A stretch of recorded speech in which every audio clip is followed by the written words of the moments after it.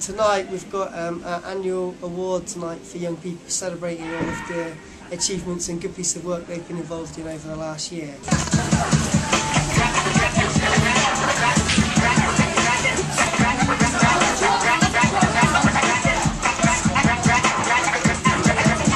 It's more around a young person's attitude changing. So we've had a young person that was often barred from the centre or asked to take time out because of behaviour and things like that.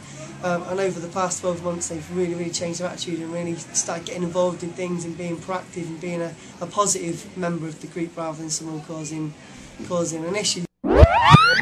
I'm a community artist. I work for Start in Salford and we come down to the Beacon on a regular basis to work with kids. And this evening we've been asked to come down, well I've been asked to come down and do some kind of stenciling, spray painting, mural, but we've kind of adapted it to kind of doing silhouettes, which I am then going to be cutting out with a jigsaw and adding to the bottom of our painted mural, which hopefully people will get involved in.